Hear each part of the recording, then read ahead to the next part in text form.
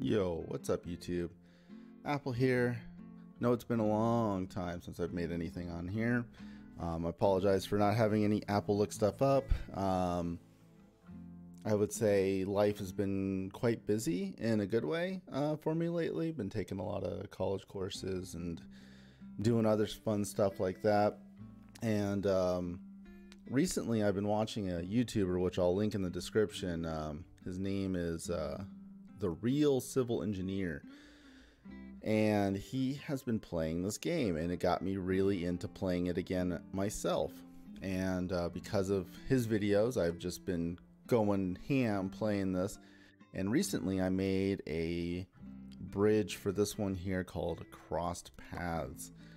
I made this butte, which here I will speed this up so you can see car goes across, and then I have it rotate across, connect, and then the truck can go across there. So what my hope and plan is I can show you the process in which I did this,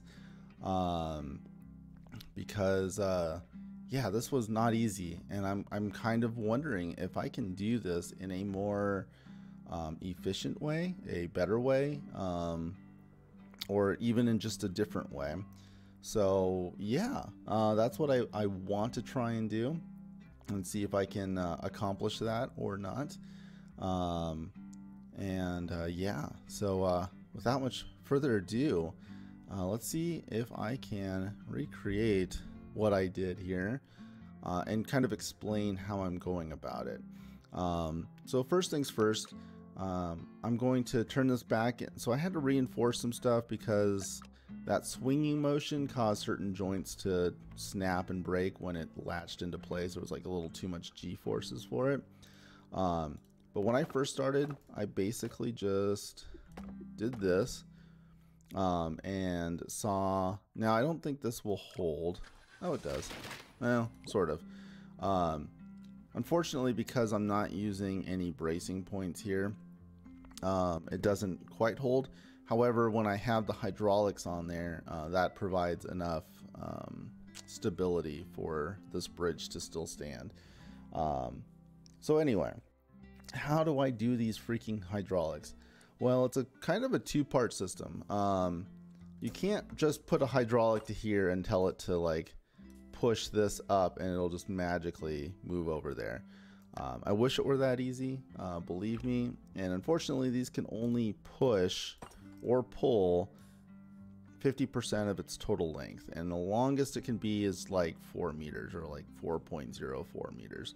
So the most you can contract is 2, the most you can expand is 2, and that's if you're using a full-sized hydraulic. So what I found that works really well is doing kind of a pulley system. Seems to work the best. Thankfully, each of these little yellow dots here are hinge points where it can just free float, kind of hinge like a ball bearing hinge kind of a thing. It makes life a little bit easier. Yeah, and just so I can see, because I want to try and do this a little bit differently. All right, so I have this is my lever arm here. What I want to try and do is see if I can do the same idea, except have this be the lever arm and then this here contracts. I don't know if that's a good idea or not, but you know, why not give it a shot and see what happens. So once again, let's go ahead and get rid of that. Turn that back to normal road, put some wood in. All right, so how on earth am I going to do that? What I do first is I create a bridge of where I want it to end up being. So if I do this, that gives me an idea of where these first 3 or I guess 5 triangles are going to end up. And then I'm going to do the same on this side. Let's see. And screw it, doesn't matter. Actually kind of does. So copy, flip. There we go. And we'll just do that. All right, so we have an idea of what both ends of this bridge are going to look like once I'm done doing my hydraulic magic. All right, So if I want this to be the hinge or the lever arm now, what I need to figure out is if I were to pull, so if I were to start here and then this were to get pulled towards this point here,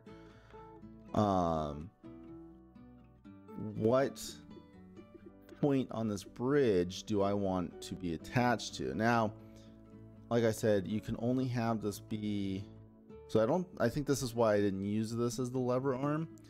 This is as far as this lever arm can be away from here.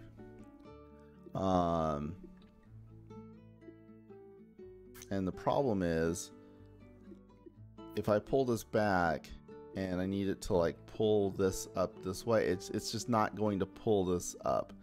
I can't attach to any of these top ones because gravity, for reasons, it won't push. I can't have it just like magically push these up above where my lever arm is.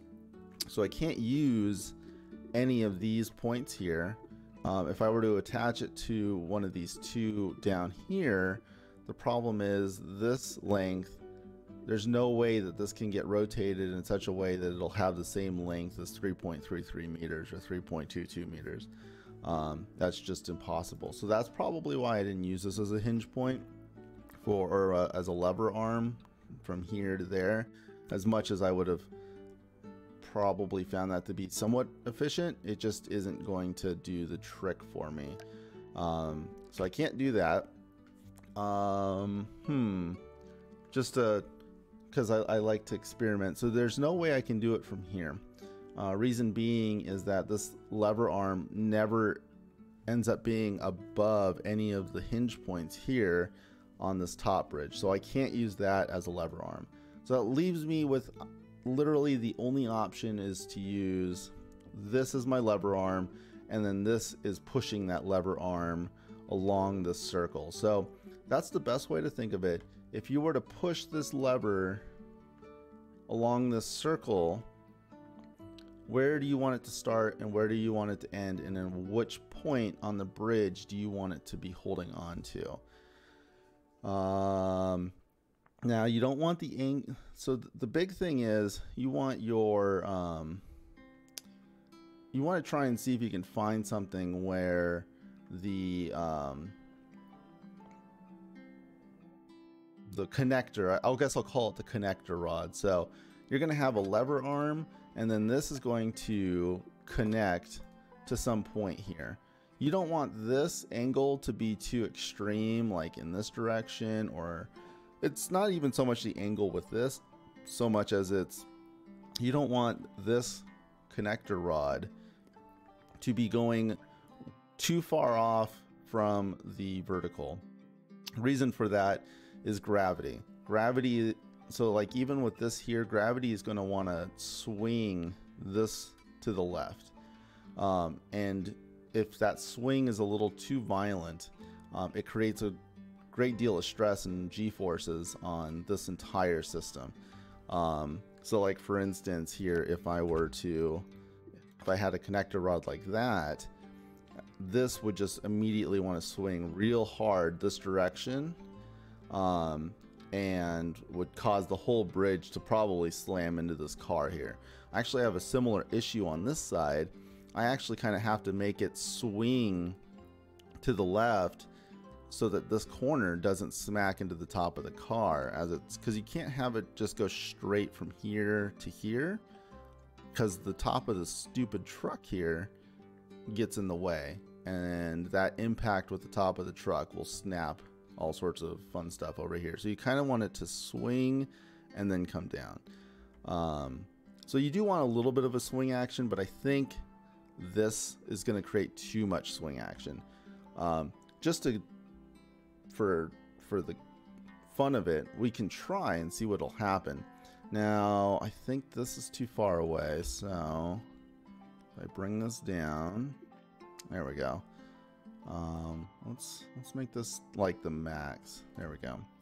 Okay, so if I were to do something like this and I push this point up here, where does this lever arm need to be where this length of steel is going to be the same from that part of the circle to this point here.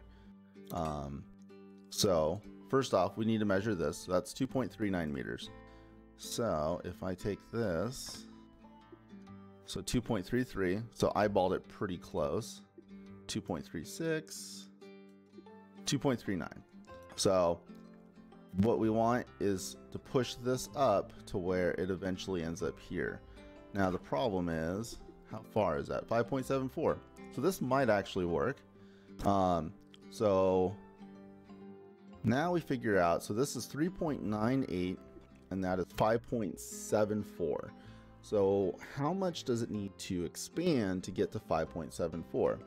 So if we take the difference between these two, we get 1.76 if my math is correct. Because if you take this and subtract 1.74, you're going to get 4 even, and then there's still 0.02 left over. So yeah, 1.76. So as you can see here, it tells me it's going to expand by 1.99. What did I say? 1.76. So it's either 1.75 or 1.79. So I'm going to go with the one that's closest and see what'll happen. But yeah, that should push this lever arm here up to here. And then now the problem is that's still an extreme angle. Like it's going to put a lot of pressure on whatever lever I have on this side here to kind of keep this angle on this side, because this naturally is going to want to swing down to where it's here. And that's why, like for me, I would probably prefer to hinge off of this point here. But this is maybe a proof of concept of, and these are like all the little things that you have to think about in this game, engineering wise. But theoretically that should work. I really don't think it's going to, but you know what? We're gonna have some fun with this video. I apologize, this video might go super long. I do not plan on editing the heck out of this video at all. Well, maybe someday I'll stop being lazy and I'll actually edit my videos and cut out all the extra BS in between, but today is unfortunately not that day. All right, so on this side, what's weird is I'm going to have my lever now come off of here. And the reason for that is that I'm running into basically the same problem. My hydraulic can only go this far. If I were to use this as a lever arm and I were to have my hydraulic arm be here, it would have to, this is as far as it can go. And as you can see, you have like a distance of what, 1.14. There's no way I'm gonna have that be able to reach. And then if I were to do that, that's way too extreme of an angle right there. And again, that'll probably cause all sorts of issues. I mean, we can try it. We can do what I think won't work, and if it does work, I will just be thrilled. But I really doubt it. So 2.33 there. 2.33. Let's see. Can we find a spot here that's about... Man, that's barely gonna move. That's 2.22. Yeah, this is probably gonna end up in carnage. 2.35.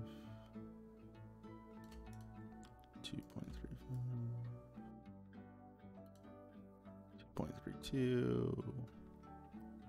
Come on. There we go. 2.33. All right. So literally, this is barely going to move.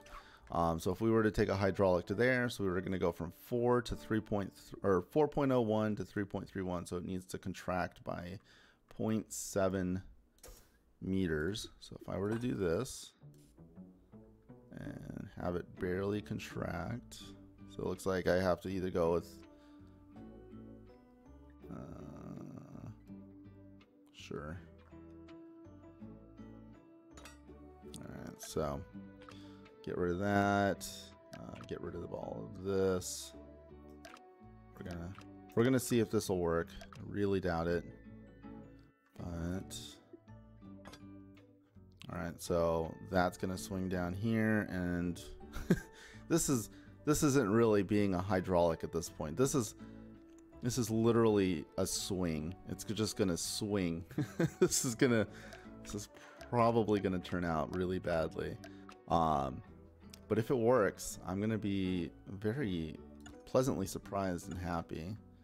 So something to keep in mind, you have these joints here. So what these joints do is they allow things to attach and detach and reattach.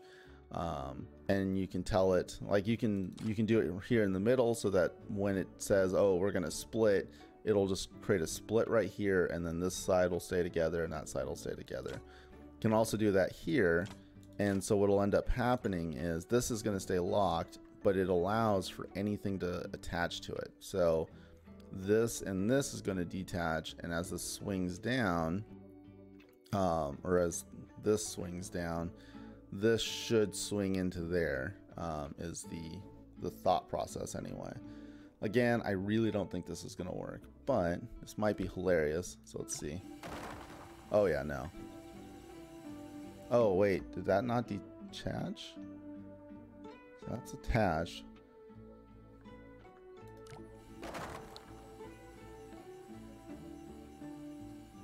Huh. That's weird. Something... No, the hydraulics are attached to that. Oh, Jesus. Okay. Yeah, no. Yeah, the hydraulic controller was all messed up there. Sorry about that. But as you can see, this thing just wanted to immediately swing in that direction. As you can tell, like I said, these here are in such a manner that it's causing it to want to swing that way. Now, something I could think of is if I were to instead have an arm that connects to here, maybe the counteracting swinging, like this side wants to swing that way and this side wants to swing this way, and it'll kind of counterbalance each other potentially. That's always a possibility, so we can try that. So if we did something like this, now we have to, once again, we have to figure out our math. So let's go ahead and copy that. Put that there, put that there. Yeah, let's put some wood here so I know what I'm doing. Or at least I think I know what I'm doing. All right, cool. So if it's attached to here, where, how long is that? 2 meters?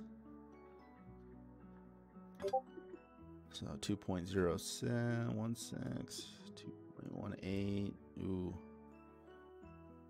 How far is that gonna have to go?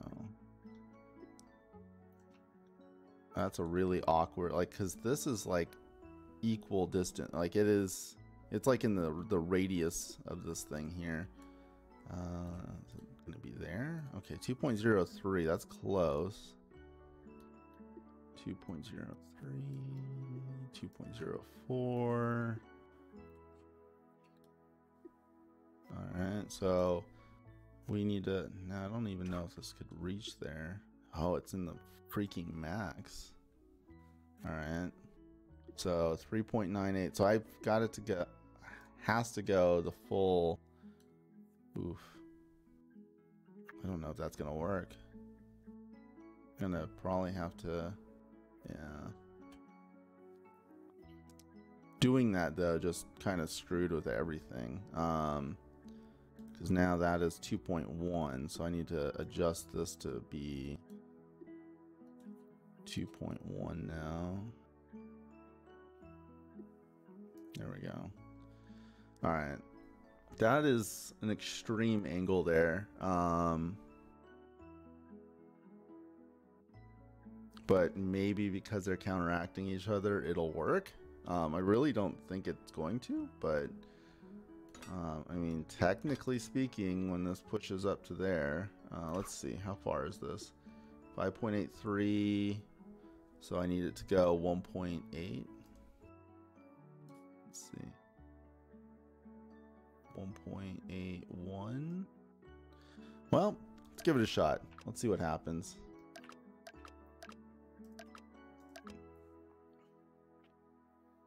And we'll leave this side. We'll see. Like I said, I don't think this is going to work, but we'll try. So that's locked in, that's locked in, that's locked in. And then that is all locked in. All right. Oof. Oh, so because I have everything supported on the ends here, the middle here is having some issues structurally. Okay, what is happening here? Let's slow this down. So I think this is hitting the top of the truck. Oh no, it's buckling before it hits the truck. All right, add a little bit more. And that one's buckling as well. And now I'm running out of stuff. Now, technically you can just use hydraulics as a piece of steel. It's really expensive. This is probably going to buckle next. Nope, that one buckled. So yeah, now the problem I'm having is it seems like it's going to swing into place, but because these hydraulics are supporting the bridge from the very ends, the middle is being placed under an extreme amount of stress. And it's just not being able to hold up to all those stresses, because essentially this is pushing in this direction and applying a force in this direction here, and then this is applying a force in this direction, and it's just causing a ton of compression on these joints, or on these pieces of wood here, these cross beams, and it's causing them to buckle. So I think it was not a horrible idea to have these like forces applying in this direction counter to each other, but I think it just isn't going to work, unfortunately. All right, so back to the drawing board. So I think we have to kind of go back to what I did before. So once again, use this as my lever arm. And I think what I have to do is I'm going to have it be from this point here. So let's go ahead and copy that. Put that on both ends so I can see what I'm doing. All right. So lever arm from this one here. Do something like that. So what was that length? 1.12. All right. 0.99.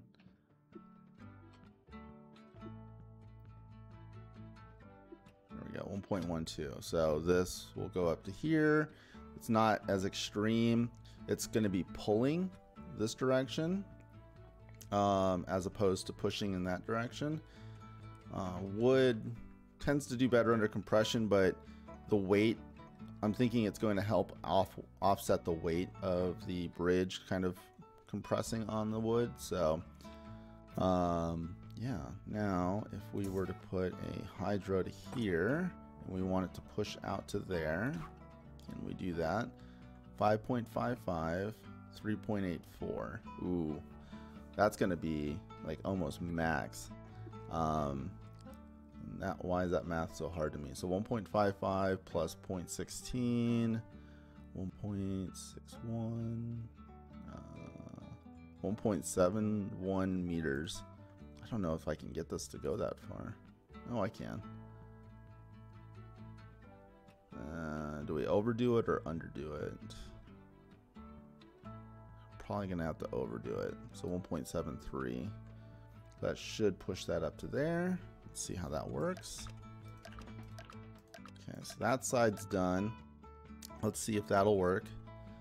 And then on this end, this is going to have to be our pivot point. And again, I kind of want it to be pulling to offset the fact that this one is pulling.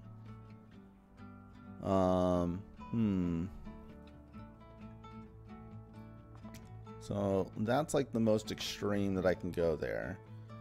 Because that's as far as that'll go. I feel like that's too steep of an angle there. So I'm gonna have to go off of here. And I can't get above either any of these top points. So we're gonna have to do something like that. All right, so 1.18.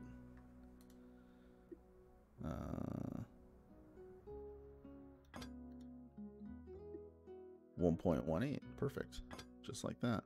So this is going to turn into that, and it's going to be kind of pushing it that way. So this whole bridge will swing a bit to the left, hopefully not so hard that it's going to smack the freaking truck or the car here, but on the plus side, it might swing it hard enough to where it'll keep this from slamming into the top of the truck here. All right, so let's figure out how far we need to go. So this is 3.99 meters, and it needs to go out to here, 5.75. So 1.76 meters is how far I needed to expand.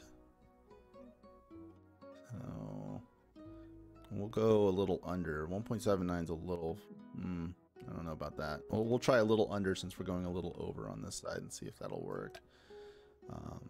Fortunately, you can't get any more accurate than that. All right, there we go. So lock this in place, lock that in place, lock that in place, lock that in place. Those will detach. That's going to detach. All right, let's see what happens. Do it in super slow-mo. So as you can see, like I said, it was going to swing, but it's not swinging so hard that it hit the car. Perfect. And that's pulling that up nicely. That's pushing that way. I think this might work.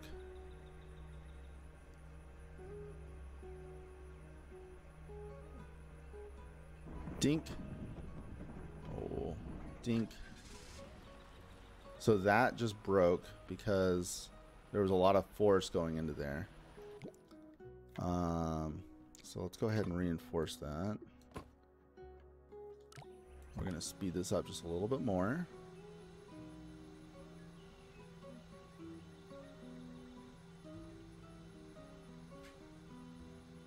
Dink, dink, dink. Ah, yeah. There's a lot of force involved in this. Like, I almost wish there was a way I could control the speed of the hydraulic. Like, just make it a little bit slower.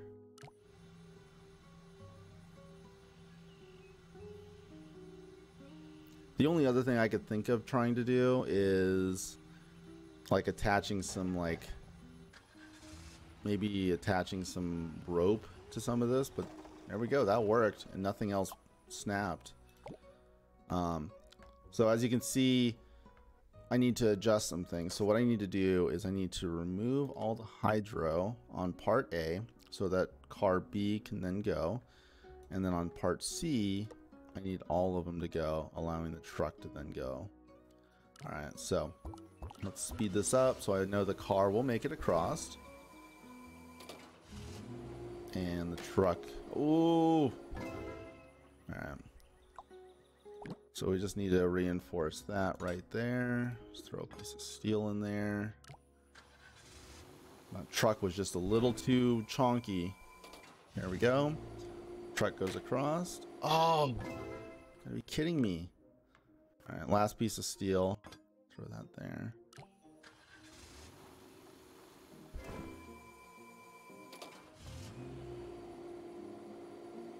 There we go. Shabam. Nice. Tap 10% as well. Let's do that one more time. We're gonna put this in like super slow-mo so you guys can appreciate this. So 100%. Let's get the car across here, and then as soon as he gets across, we'll slow this down so you guys can see the hydraulics in action. So as you can see, both hinges detach. It sort of swings to the left a little bit. This is pushing up, allowing this lever to go in a circular motion. this one is pushing this also in a circular motion, levering it off to this direction. And as soon as this touches, dink, and then dink.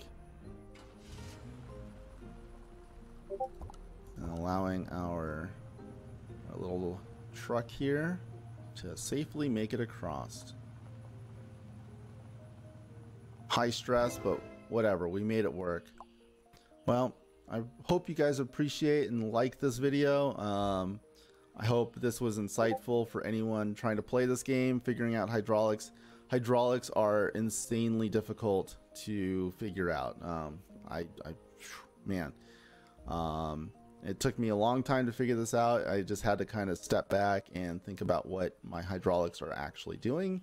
And yeah, I hope this was insightful, entertaining, fun.